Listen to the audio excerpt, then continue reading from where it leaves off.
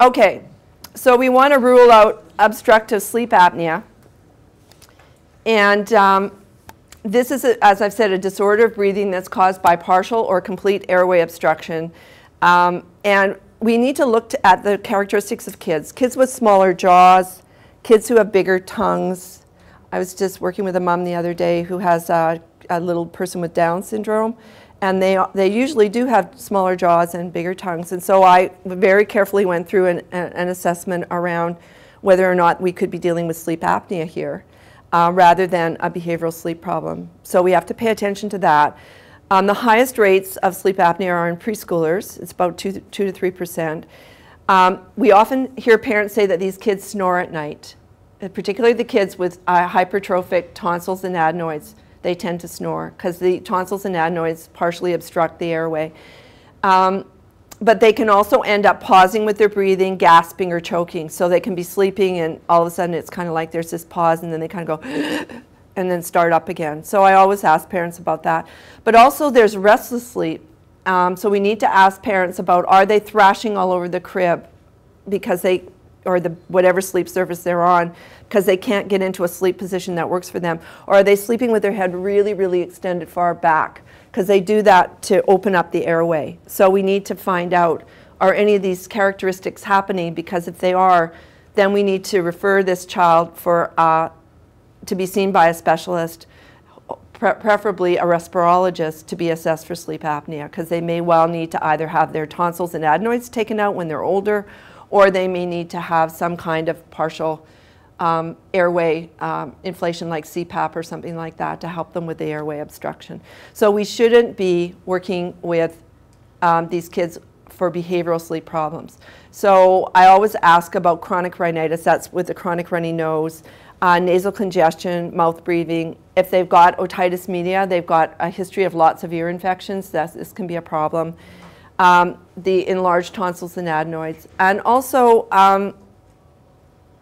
I usually ask about whether they've got a history of asthma, because asthma can be linked to infant sleep problems too, and so can reflux. So you need to be asking about reflux and whether this kid's got a problem with reflux and is being treated for it. So what are the effects? Before I launch into this, do we want to talk, does anybody want to raise anything about what I've already talked about? Do you have questions or comments or? Yeah.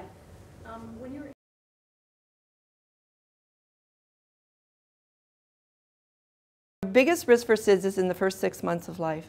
So most of the interventions I'm talking about are from 6 months on. And we're at a developmental stage there where the kid does not have to be room sharing with the parent, especially if they're getting into their longest sleep period of 6 hours and usually longer. They don't have to be getting up every hour or an hour and a half to breastfeed them. And so we need to look at what works best for these kids developmentally. So it's like an evolution. It's an evolution. And what happens usually is everybody acts as though these kids are 0 to 3 months when they're 3 to 6 months or 6 to 9 months.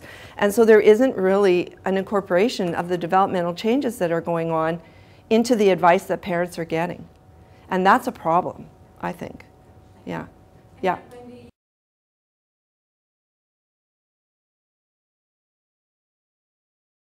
And I usually say to parents, encourage self-consoling when they're little, and also try to put them down drowsy but not asleep. Try not to feed them to sleep all the time. Change the diaper before you put them down so they wake up a little bit. So you're gradually getting them used to this notion of falling asleep on their own. So it's not this big disjuncture that happens when suddenly they're 6 months old and it's like, okay, well, enough of this, waking up every hour to 2 hours. Now you're going to have to learn to self-soothe, and they've had absolutely no inkling of how to do that for the first 6 months. And it partly comes out of this whole thing we do about contingent caregiving. And it's not that I am against contingent caregiving. I'm the first person who would recommend it. But I think contingent caregiving has to be put in the framework of the developmental stage of the infant, and not just contingent caregiving as though it always looks exactly the same.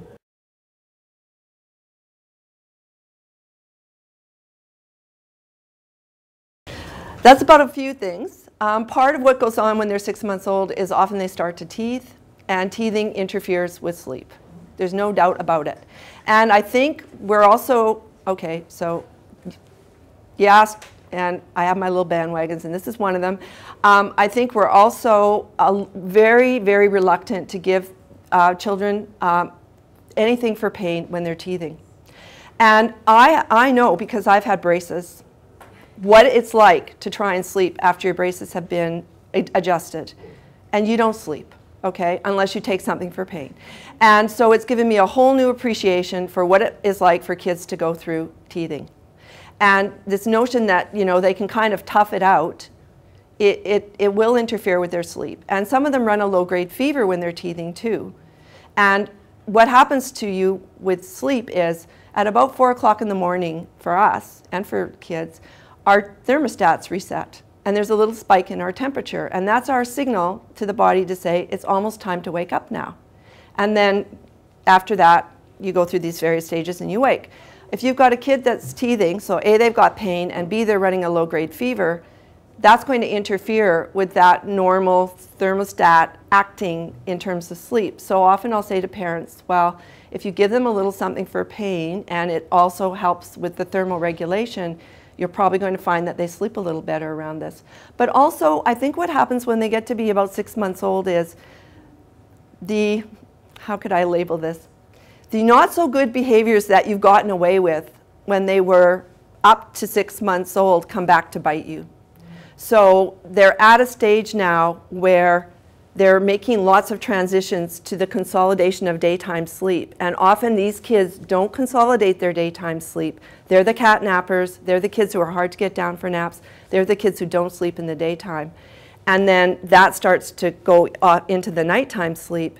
And it starts to make it harder to settle them and harder to keep them asleep at night because they have more fragmented sleep at night because they're sleep deprived. And then it just turns into this spiral.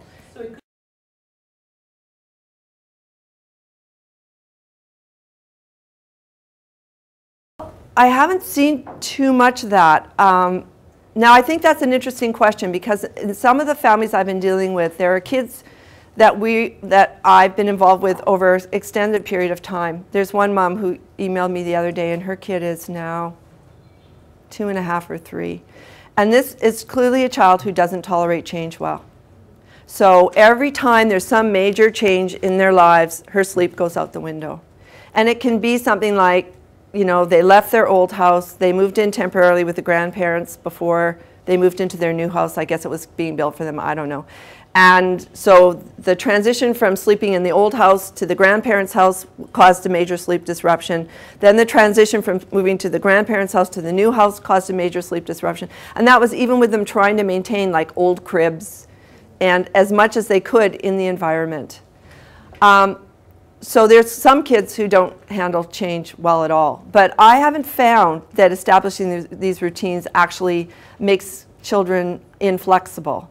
Because often what happens is it's easier for them to handle adapting to going away and then coming home if they've got the security of getting into a routine again when they get home, or if you can maintain some semblance of that routine when they're overseas. So I'll say to parents who are taking their kids overseas, don't try and keep them on our time, move them into the time they're in so they can adjust, and try as much as you can to establish some of the routines. Obviously, you're not going to be able to do all of them, but some of the routines that were going on when you had them at home where you are. And in many ways, that helps the kids be more adaptable.